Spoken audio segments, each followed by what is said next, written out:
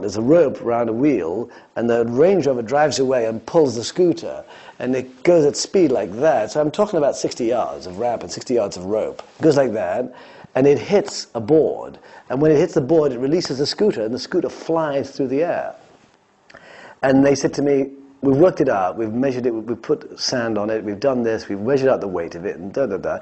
And we reckon it'll fly about 50 meters from the cliff. So I placed my cameras everywhere, and I put myself in the helicopter 100 yards off the cliff, just sitting there, with the camera waiting, hovering, like waiting for the scooter to come flying out. And they got the measurements wrong, the mathematics wrong. This is like day 2 of my film directing career. And suddenly this scooter is hurtling towards me, and it missed the helicopter by about 10 feet. And they got their calculations wrong. It was extraordinary. I thought, I could remember thinking to myself, headline, director killed by scooter.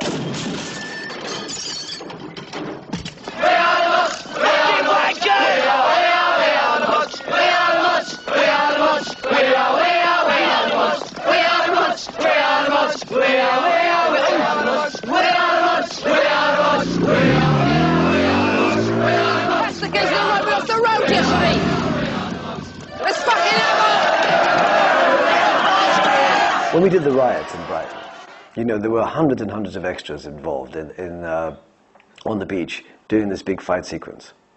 And I think we had also a couple of thousand people watching, so suddenly, again, that was improvisational luck. There we were on the beach with all our, 600 extras and actors all going to have this big fight between the mods and the rockers, with regular seaside holiday people in the middle of it, people with babies. It was quite a big scene, and I wanted to give it big energy, and I had all these people watching, so it was an incredible moment.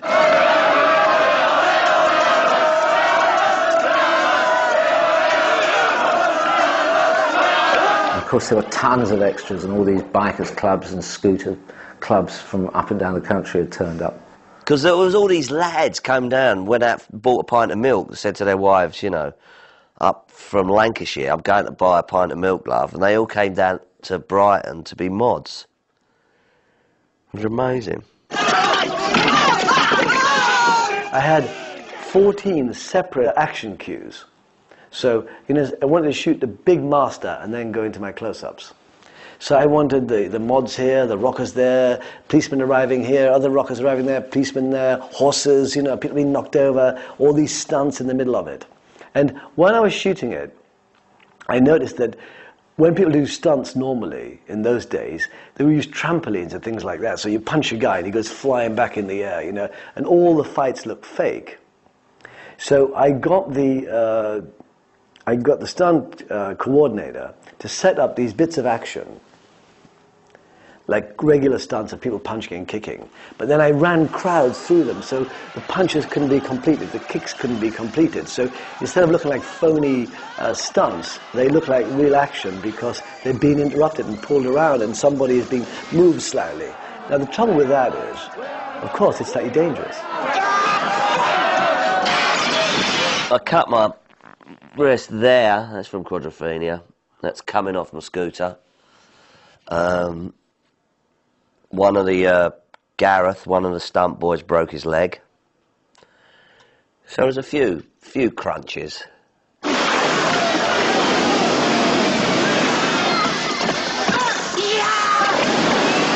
What I remember mostly about making of the film was the riot scenes, because it was so massive, and we had occasions where all you knew that a camera was turning was this distant voice shouting action. There were so many of us, you couldn't ask advice, you couldn't ask where do I need to be. We were just being told fight. And I can remember going up to a man dressed as a policeman going, excuse me, are you in the film or are you real? And he said, no, I'm in the film. And I said, well, can I hit you? And he said, yeah. Action, bosh. We literally had to negotiate everything in the spot ourselves. I had no idea what was going on a lot of the time. There were groups of us in streets. You didn't know where the camera was. There were people with megaphones telling you what to do. And something you didn't hear, and a big group of people would dash off down the street and you just follow. You didn't know whether you were being filmed or not. At one point I attacked a policeman. He turned out to be a real policeman who was holding the crowd back. He said, "No, not me, son. I'm for real. You want the bloke over there in the old-fashioned Bobby's hat?" In the midst of the big shot in the beginning, we did this fantastic take, 14 cues, mods, rockers, policemen, public, horses, dogs, the whole thing was fantastic. And suddenly, the camera operator said to me, "It's not going to work, Gov." They always call you governor on English films, by the way. And I said, "Why not?" He said, "Well, some of the policemen running down were laughing, and also some of them had helmets on back to front. And now these group of policemen were professional extras. Everybody else on the beach was real mods or real rockers. And they were really into it, doing it properly. The professional extras were just like, you know, like taking it for a ride." And I said, "Okay, we'll do it again." We set up again. It took like an hour to set the whole thing up. And I was just about to say action. I said to the first assistant, and I said, "Stop." And I ran across the beach. I remember running through the beach of Brighton, and the stones are quite big, and running across, and then walk across these group of mods. And I said, "Listen, those policemen are completely screwing this shot up." I said, "You know, go for them for real." And I ran back to my thing, and I said, "Action!" And then this whole mighty fight broke out. The mods ran right across the policemen and started attacking them for real.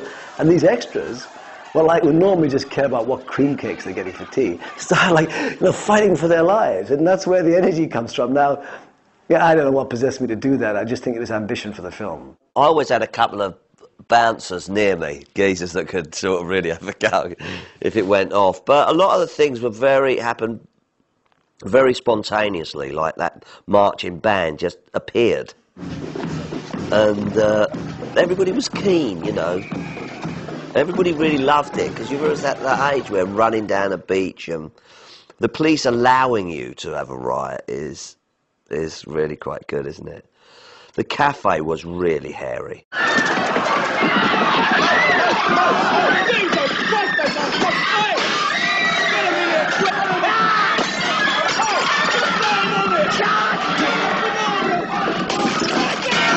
One point where Pete's character asked to throw a plant pot through a glass window at a fortune teller during the riots. And I said to her, "Look, he's the guy in the red leather coat, black hair. You watch him, and when he picks it up, you duck." And she's looking at the wrong guy. And so he hurls this plant pot through the window, this fortune teller's glass window, and she doesn't duck. And it looks like it's hit her, but she just ducked at the last moment. So we had, you know, a lot of fun. And nobody got killed, by the way. We wanted to be our best for this film. We never reached a moment of apathy or despondency. No matter what was going on politically, no matter how hungry we were, no matter how neglected we felt, we wanted to be the best in this film. And in those riot scenes, we all gave everything. The Joe public who'd come down from Wigan, who'd come down from Newcastle, we all gave 110%. And in those riot scenes, we knew they wanted to see people fighting, so we just gave it all. And we were punching the shit out of each other. But it was with dedication. We knew we were in something exceptional, and we respected that.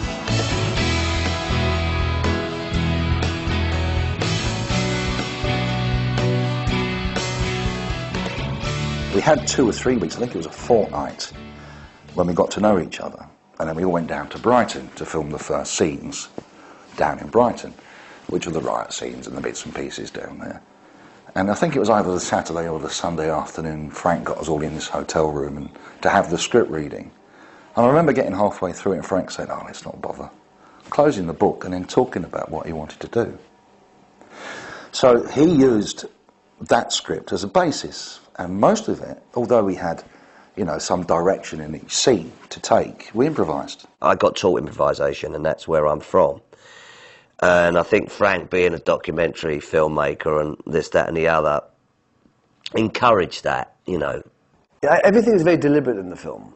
as it should be. You know, if you're a director, you should be, you know, on top of everything. And if lucky accidents happen, fantastic, but you've got to be on top. You improvise from a very ordered level. That's the position, I think. Some of the work from those improvisations found its way into the script. There was a scene when I was actually auditioning where we were doing an improvisation in Frank's house, and we were supposed to be breaking into the place, and we were camping out in the garden and all that. And it was supposed to be the chemist scene, you know, where they find the drugs. And just as we got inside, the phone rang. Perhaps someone's been nicking them. Fucking hell! And we all startled, we all ran back into the garden. And he put that into the script as a way to break the scene. Oh, Tommy, come on!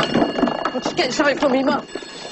The party scene in the sort of house, I think Jimmy goes over and puts My Generation on, which is a slight anachronism for when the film's set.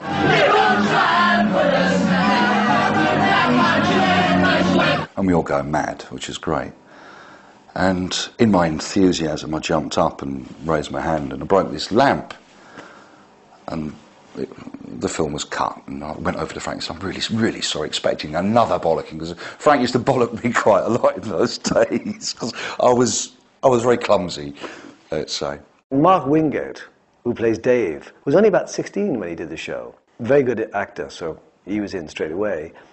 But he was very immature. All the young kids were staying in hotels together. Can you imagine? All these young actors, you know, 100 or so of them, they had wild parties. He turns up with a big love bite on his neck.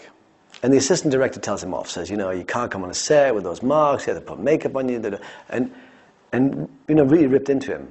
He's 16 years old, he said, I'm going to leave the show. We were 2 weeks into shooting, he said, I'm going, that's it, I don't care. If I see you around here again, I'm going to fucking kill you! And I thought, how the heck am I going to get him to stay? But I had in my possession the most precious object that I know he would love if I gave it to him. And this was a shirt once owned by Sid Vicious with puke on it. I can't tell that story. And what had happened is that Sid had gone to see Johnny for some reason about something, and Johnny had come out and hit him on the head with an axe. And, and Sid had puked up. And I was given the shirt. It's a real punk trophy. So I gave this shirt to Mark Wingett. I hope he still got it, because I think it's worth a fortune.